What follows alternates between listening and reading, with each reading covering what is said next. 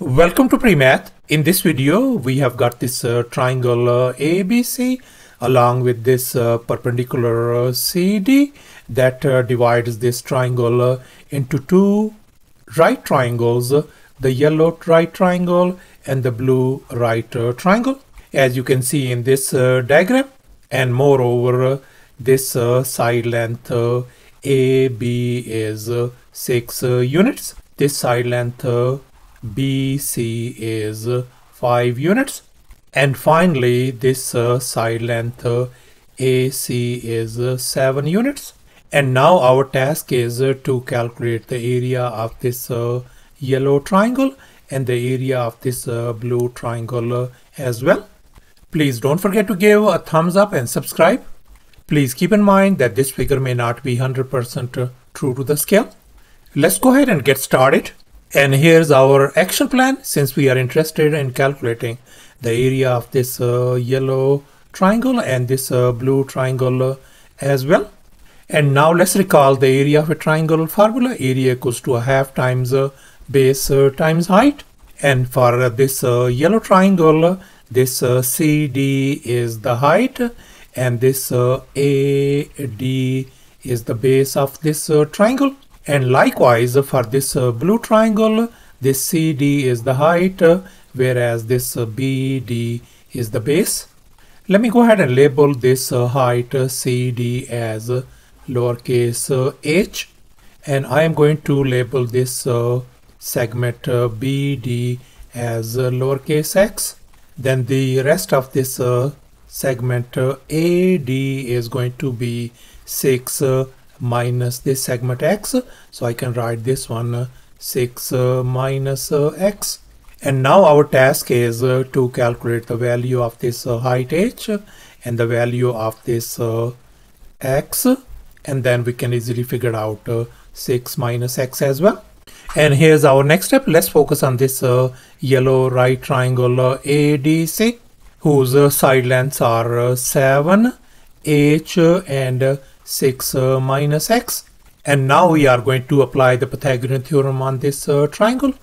And here's our Pythagorean theorem: a square plus b square equal to c square. In our case, our longest leg is 7. Let's go ahead and fill in the blanks in this Pythagorean formula. A in our case is 6 minus x whole square, plus b is h, become h square equal to 7 square. And now let's recall this famous identity: a minus b whole square could be written as a square minus 2ab plus b square.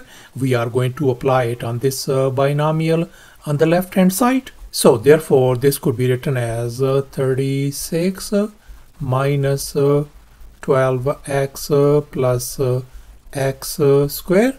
Then I can write plus h square equals to 49. And now let me go ahead and move these 36 and negative 12x on the other side.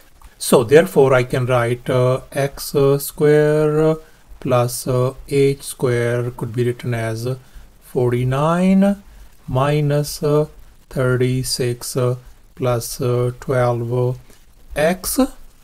Or finally we can write x square plus h square equals to 13 12x. Let me call this our equation number 1. And now let's focus on this blue triangle BDC, whose side lengths are 5, h and x. Let's go ahead and apply the Pythagorean theorem on this triangle as well. And here's our Pythagorean theorem once again: a square plus b square equal to c square. And here 5 is our longest leg. So let's go ahead and fill in the blanks in this Pythagorean formula. We got x square plus h square equal to 5 square.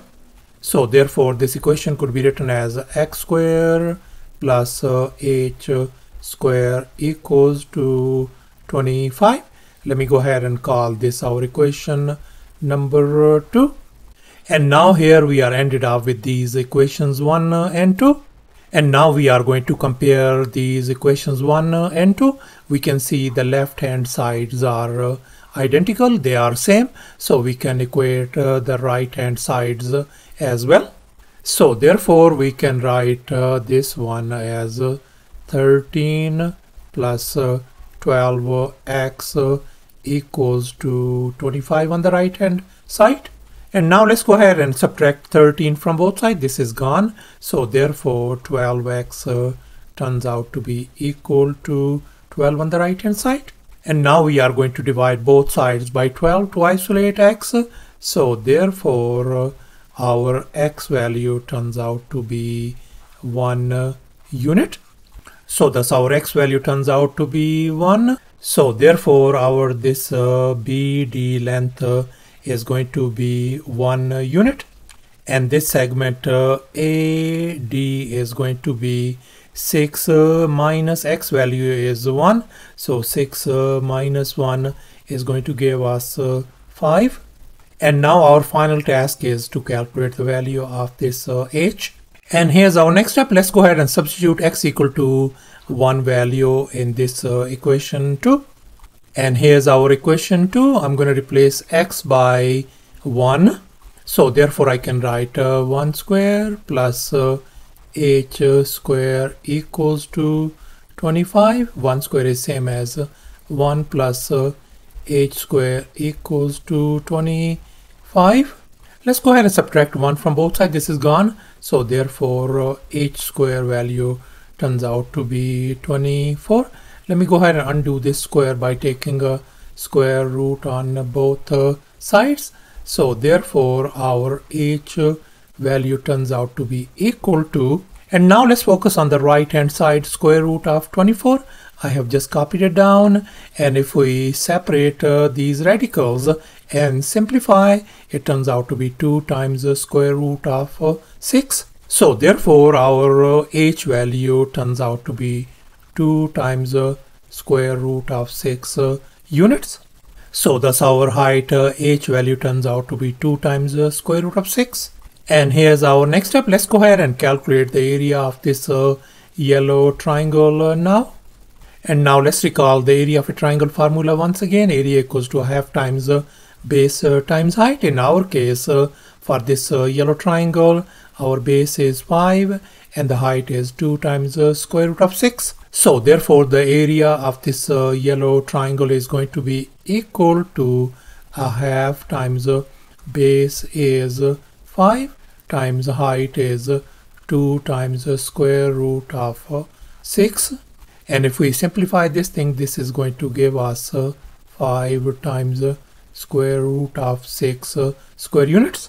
And now we are going to calculate the area of this blue triangle as well, whose base is 1 and the height is 2 times square root of 6.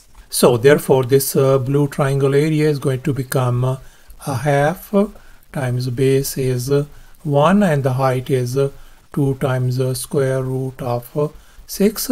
And if we simplify this thing, that is going to give us square root of 6. So the blue triangle area turns out to be square root of 6 square units. So thus here are our final answers.